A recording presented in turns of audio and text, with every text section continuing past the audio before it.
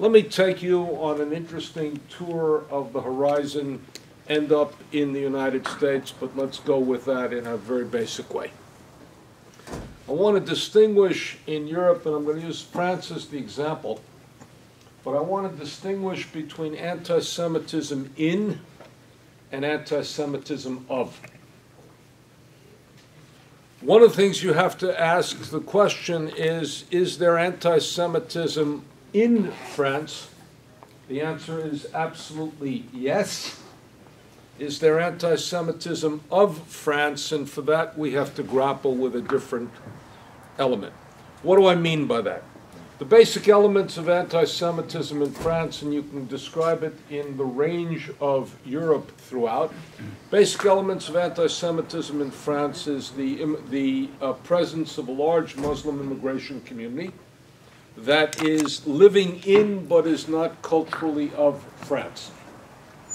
And by that I mean that there is a correlation, and a direct correlation, especially in the first decade of the 2000 year, between essentially crises in the Middle East and attacks on Jews in France.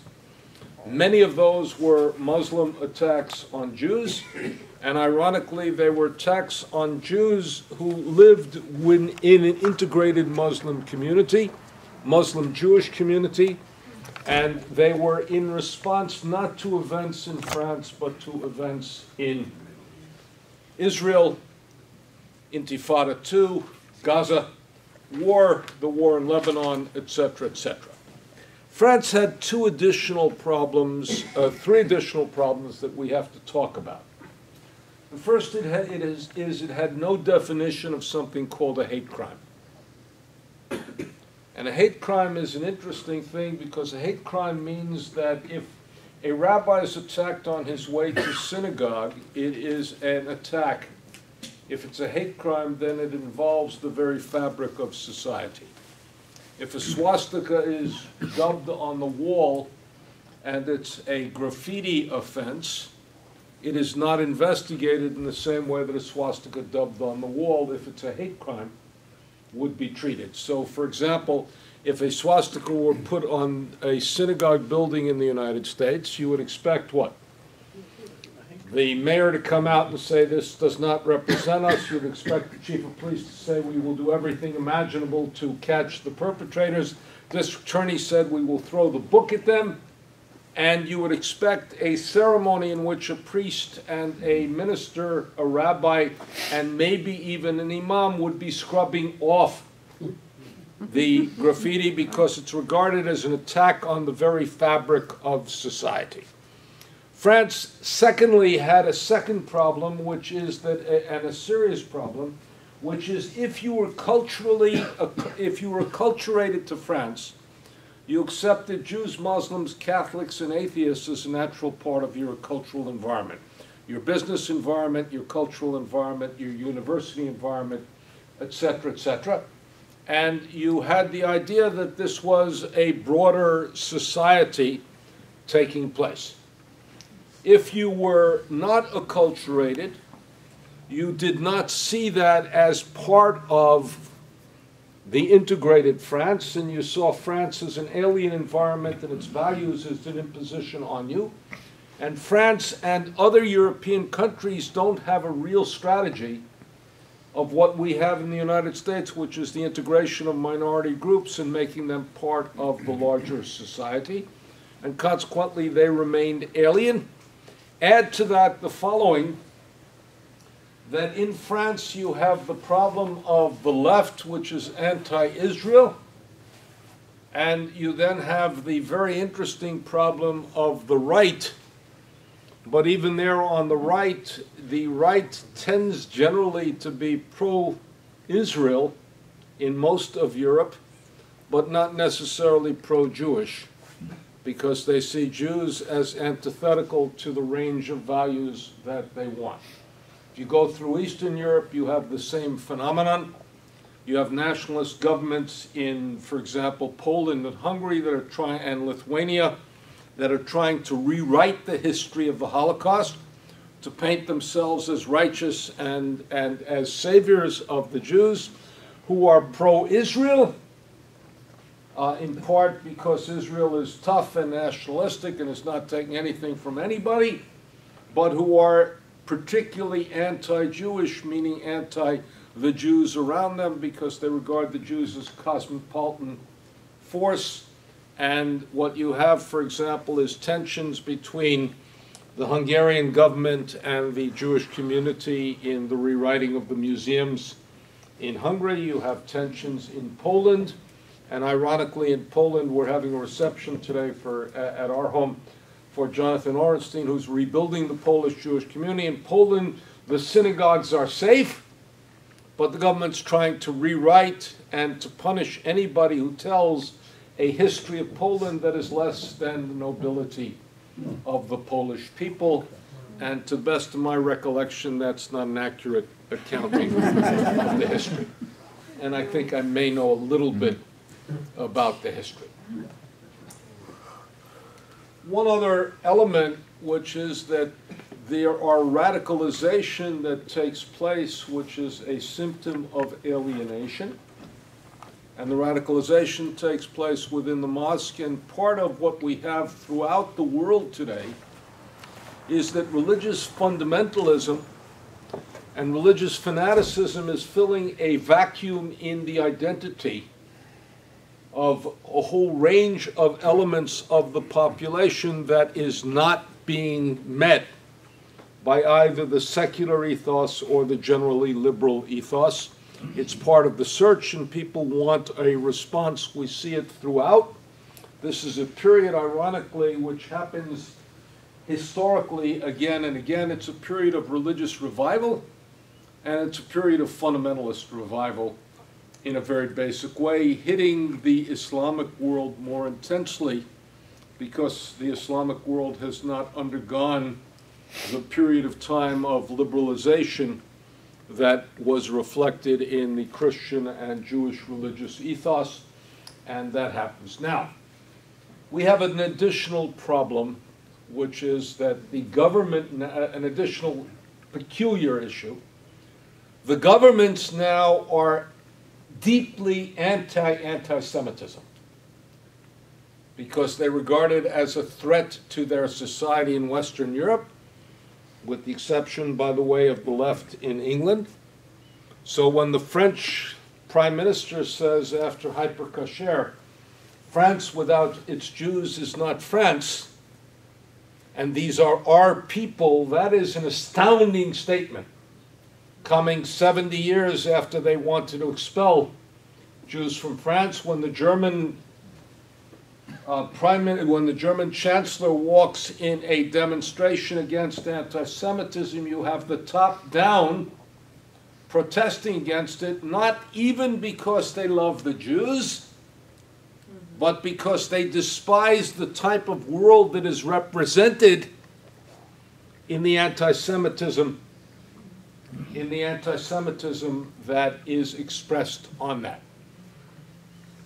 Candidly, the Prime Minister of Israel made a catastrophic mistake in France immediately after the element, which is that France was claiming the Jews as Frenchmen, and the Prime Minister was saying, come home.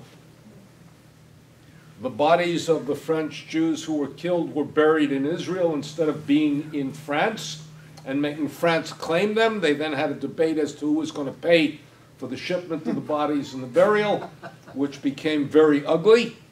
And the idea that the moment in which France's president, France's prime minister, are claiming the Jews as Frenchmen is not the moment at which you what? You go in the classical Zionist element, which is Jews go to your own home. And the irony of that, of course, and people pick it up, the irony of that is you can't then say, but remember, we're facing catastrophic nuclear annihilation from Iran, but we'll protect you. So you have a double speak coming out of Zionism, and we have to, out of the government of Israel dealing with this, and we have to be careful because one of the things that you find throughout, and we're articulating today, which is going to make some of us uncomfortable, is the government of Israel is representing the interests of the Israeli government, and not necessarily the interest of Jews, and we'll come to that when we come to the United States. But we can see it, for example, in the way in which it's cozying up to governments that are trying to rewrite the history of the Holocaust. We can see it in the way in which we have a disconnect in terms of the way in which the government of Israel expressed itself on Charlottesville and a whole range of things, and it's behaving as a representative of the interests, the perceived interests of the state of Israel, and very differently than necessarily the interests of the Jewish community. And the Jewish community in a variety of places is beginning to sense that. What are elements of the good news in that? And there is some, but not much. Let's take a look at a little bit of the anti-Semitism on the right. And let's take as an example the transition in France between Le Pen daughter and Le Pen father. Le Pen father is an outright anti-Semite. Le Pen daughter felt that she had to modify that in order to go a little bit mainstream. Consider, for example, the same phenomenon, and I'm not equating the measure of anti-Semitism at all with Ron Paul and Rand Paul. And you see that Rand Paul could not maintain the views of Ron Paul and hoped to go mainstream in a very basic way. But the Jew as a cosmopolitan force, and this is where you get into the issue of George Soros and the Open University and all of that, the Jew as a cosmopolitan force becomes the enemy of a range of governments and the enemy of a range of right-wing governments, and the left-wing parties have a problem, and it's called the Israel problem, and we'll talk about the Israel problem in a bit, but the Israel problem becomes a major problem with regard to the left wing, because when you have criticism of the policies of the state of Israel, it is regarded by segments of the population as license to attack these Jews. And that is, they don't differentiate between Jew and Jew. You attack Israel, therefore you can take it out on the Jew next door. But you have a top-down phenomenon that is anti-Semitism.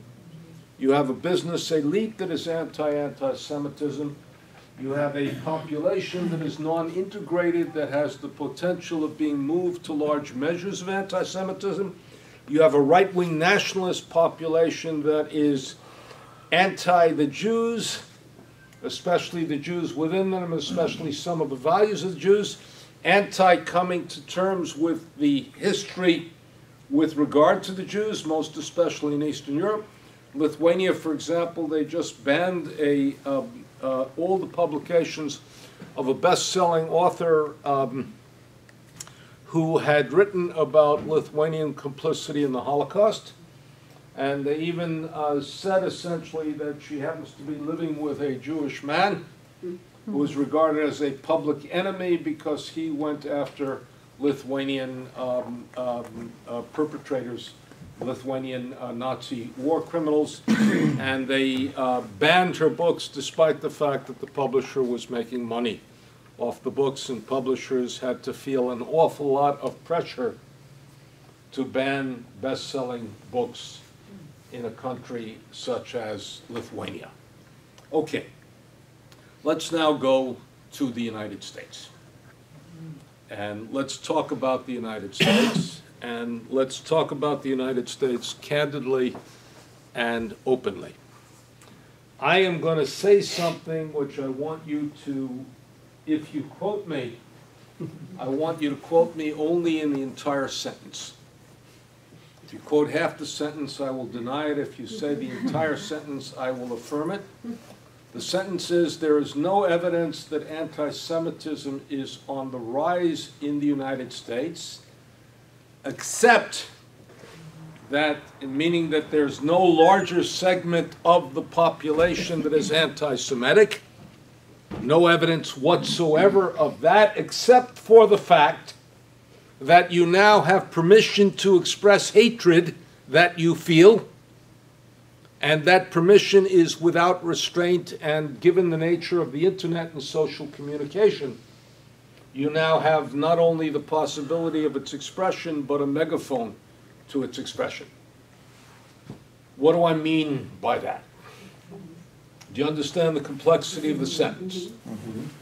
Meaning the percentage of the population that is anti-Semitic has decreased dramatically. Restraint on the expression of anti-Semitism and all other forms of hatred has increased dramatically. The absence of restraint has increased dramatically. And that means that if you ask any Jew in America, is anti-Semitism on the rise? The answer is yes. And the argument behind that is because we are feeling things we didn't feel and we didn't hear for an entire generation. And now we have the capacity to, they have the capacity to create communities that do this in a very basic way. And that leaves us in a peculiar situation. What was the experience of the generation that I grew up in? The experience of the generation that I grew up in was the breaking of all sorts of barriers, the shattering of the glass ceiling. My generation experienced no obstacles to advancement because we were Jewish. And not only that, we also experienced the freedom that the people 10 years older than I am did not experience with regard to expressing our Jewishness. It's the equivalent, I'll give you two examples, the equivalent of the yarmulke at Harvard. In 1923, one of the greatest Jewish scholars of the early generation, Harry Austin Wolfson, said, "Some are born blind, some are born lame, and some are born Jewish." And he wrote that in the menorah, and it's not a laughing matter. He meant Jewishness was a handicap, which is why people changed names, why people did a whole range of things. In the 50s, there was a feeling you could not be too Jewish, T-O-O Jewish, and you had to mute it and think of Philip Roth's Eli the Fanatic, right, who makes all these Jews in the suburbia feel uncomfortable. But think also of great men. Yitz Greenberg, Aaron Lichtenstein, who at Harvard, because they were Orthodox Jews, would never walk without a hat. But when they came into a classroom, they took off their hat. And they would go back in the 70s after the collapse, as it were, of the WASP establishment and that heterogeneity, after Kennedy had admitted immigrants into the United States, after black is beautiful. They would walk into Harvard and see young men wearing in jeans with their beautiful dates who had miniskirts walking hand in hand, and what they envied them was not the sexuality of the dates, but the ability to wear a yarmulke in public. And some of you know it because Jews even wear Jewish stars, which was a symbol of what? A symbol of marking people for murder. They now wear Jewish stars as what? As jewelry ornaments with pride. Wear it with pride, meaning that all of a sudden you could express Jewishness in public.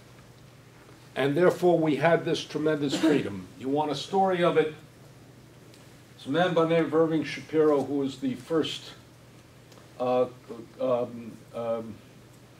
Jewish chairman of the board of DuPont. Began as a assistant general counsel. When he began his job, the general counsel came to him and said, you know, you want to advance in this company, you're best off changing your name. Comes back in a day later, he said, I brought you tickets to Detroit. And he said, why the hell would I want to go to Detroit? He said, I want you to tell my father that the name he brought me into the world with is not the name that I can carry on. He then was offered membership in the country club. We don't normally accept your people, but we'll make an exception to you. Groucho Marx, I never would want to join a club that would have me as a member, which is a statement, what? Of that type of, and you even have an echo of that in Larry David, when he had the thing about the golf club and joining the non-Jewish country club after he's thrown out of the Jewish one. And Irving Shapiro then says, I don't play golf. When he becomes chairman of the board of DuPont, he deliberately, because DuPont had been historically an anti-Semitic company, deliberately takes the chairmanship of United Jewish Appeal. And that was a sense of the defiance of Jews of that generation, the breaking of barriers. Second story, they just honored Henry Rusovsky at Harvard. Henry Rusovsky was the man when Harvard Hillel moved from the periphery of the campus to the center of campus. Rusovsky was the provost of Harvard, and he led the procession of the Torah through the Harvard campus.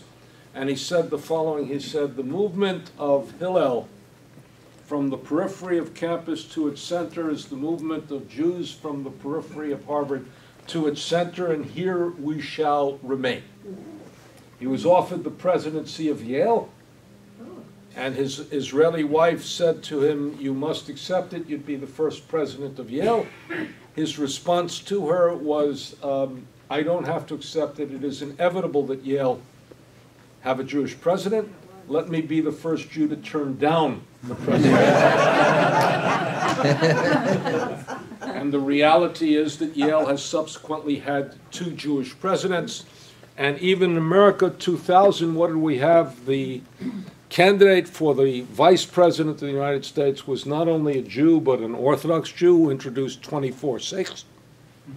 And there was no evidence whatsoever that that there was any opposition to the fact that he was Jewish as an obstacle to election. In fact, they won a plurality, they won the popular vote, even if they lost the Electoral College, and you had not only a Jew, but an identified Orthodox Jew who was being respected for it. What is the problem in America today? The problem in America today is that essentially if you hate, you have a megaphone to express your hatred, and you feel no restraint in expressing that hatred. And you have to understand that, because if you don't understand the power of the social communities in the social media that are involved in that. Now, also look at measuring tools. I don't have it here, but if you look, ADL has done a phenomenal job of using the same questions for the last 50 years in measuring anti-Semitism. But there's a problem with their methods, meaning you have a longitudinal study of 50 years, but they don't recognize in their tools that there's been a change of reality. So, for example, if I ask you the question, do Jews have a disproportionate influence on the economy? And you say yes, are you saying something that's false? No. No. The chairman of the Federal Reserve right now is Jewish. The vice chairman up until 2 months ago was an Israeli man of dual citizenship who had been chairman of the equivalent of the Federal Reserve in Israel. The predecessor of the Federal Reserve was a man by the name of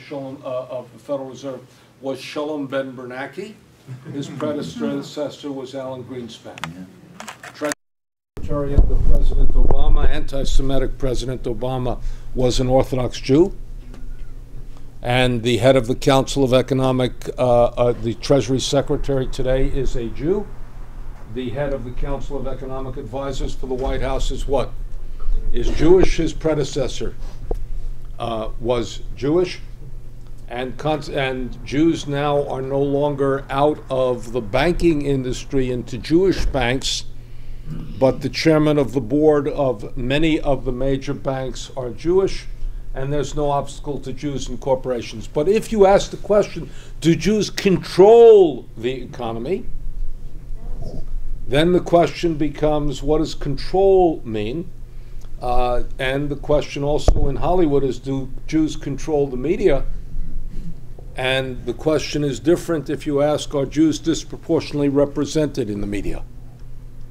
Jews disproportionately represented in the media, the answer, reality is what? Yes. And we even make jokes of it. I was at an award ceremony for Roman Catholics in the movie industry, and Steven Spielberg was invited to give a presentation to a friend of his.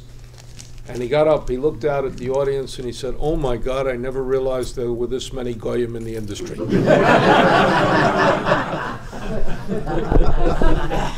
And everybody what?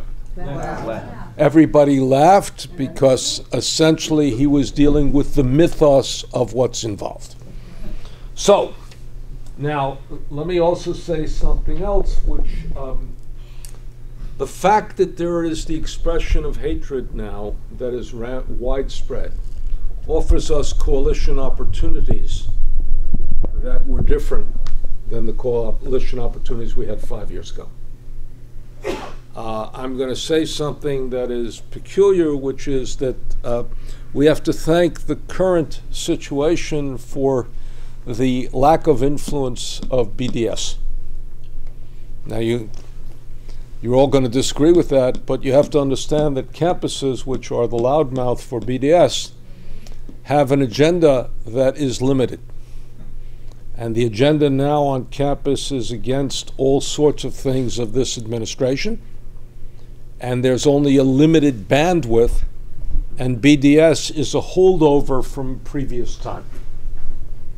And it's interesting to see that that's going to be there, because the coalition possibilities. Let's give an example.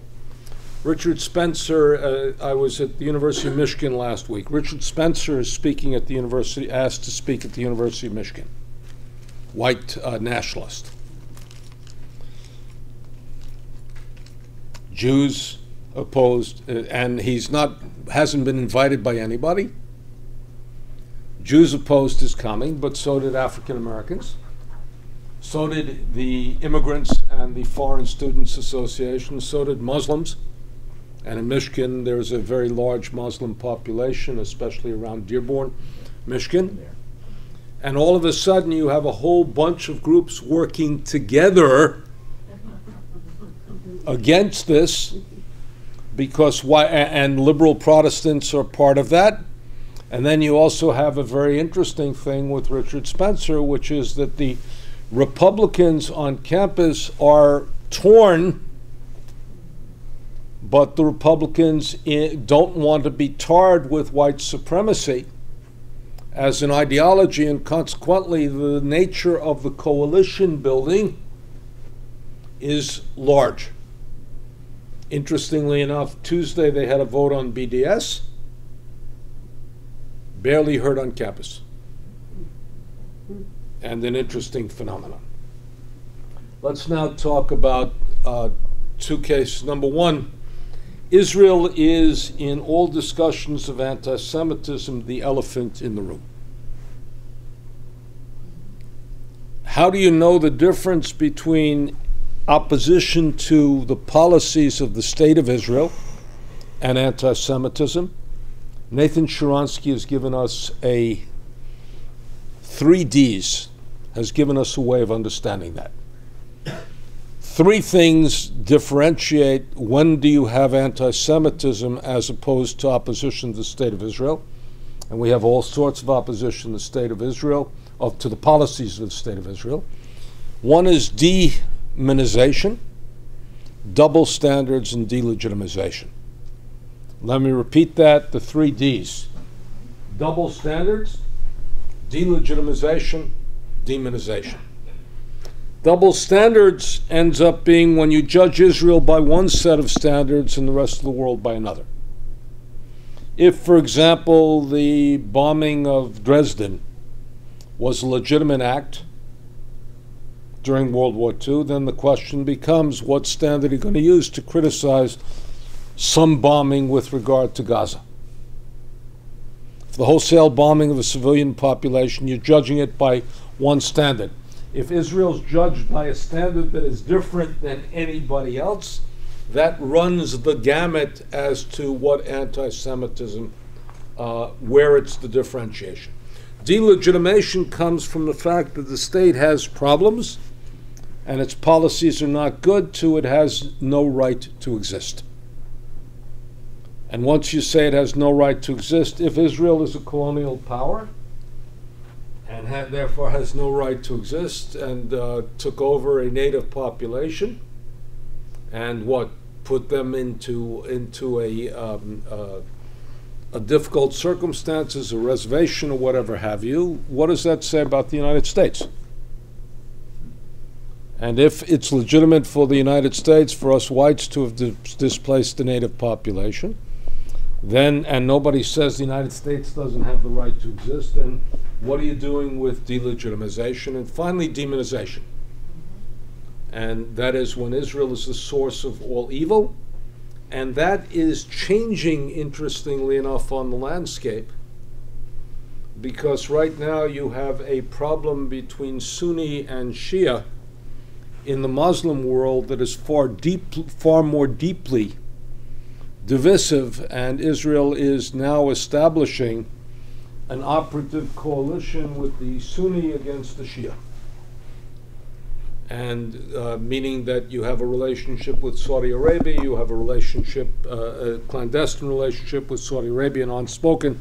You have a relationship with Egypt, you have a relationship with Jordan, and you have a whole range of things, and consequently Israel is going to be less portrayed as the source of demonism. And the other good point on that is, let me say, to give you just two other pieces of good news, and then I'll wrap up. Those of us who are my age lived through the 73 war. And we thought that in the 73 war, after the Arab oil crisis, we thought that power in the last third of the 20th century and the like was going to be in the control of natural resources. The reality is, power in the world, we've gone to a knowledge-based economy. And power and fortunes have been made not necessarily in the control of natural resources, but in the ability to get your hands around the knowledge that we have. Let's take a simple example. What does Google give you?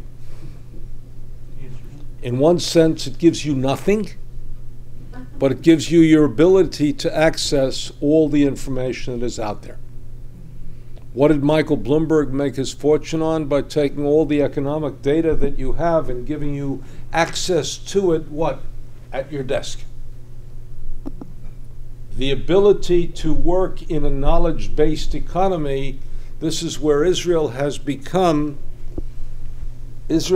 per capita income of Switzerland. And Israel is thriving in a knowledge-based economy. When I'm asked about BDS on campus, I say I accept BDS.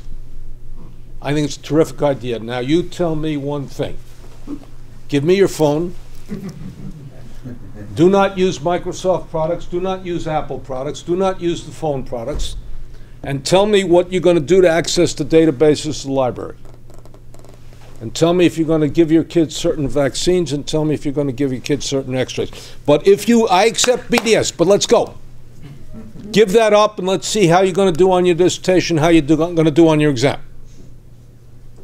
Meaning that in a knowledge-based economy, we have an integration of knowledge, and Israel in that knowledge-based economy is doing very well. And for the first time, we used to have a joke in my generation. The joke was that Moses took the wrong turn. Had he moved a little bit more south, the Jews would have controlled all the oil. But now with the combination of gas and oil findings and desalinization, Israel is going to be a next exporter of water, and it's going to be adequately prepared to handle the crisis with regard to energy. And the reality is that oil is going to be a less valuable commodity in the future, and the nonsense about going back to a coal economy doesn't make any sense. We're going to all be going to a different type of energy system because they're going to become economically viable, which means that Israel has a certain viability with regard to that. And the other thing is, if Israel links up with Jordan and with Saudi Arabia with regard to water, All of you who saw, what was that film about the crisis, The Big Short?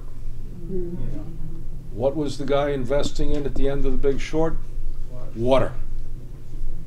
And we know in California the necessity of water, and Israel itself recycles 87% of its water, and we recycle 17% of our water, which means that we need to learn from Israel with regard to that, and the contacts in the Arab world with regard to water are astounding. I know it because my brother-in-law is the former senior scientist, chief of science at Israel's EPA.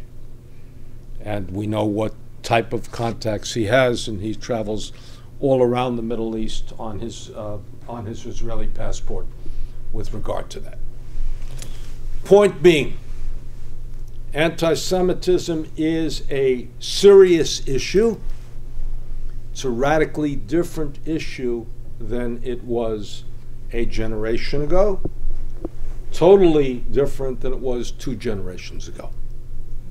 And the last point I want to make is that if we think we are going to combat it with the tools that we had last generation or the generation before, we're going to essentially be fighting the war with outmoded weapons and with weapons that don't work. Let's take questions, comments, response. You can throw your eggs at me at this point. Yes, sir. Can you do me one favor, which is, because we don't necessarily know each other, just say one word about yourself, your name, and the like, so we know who we are.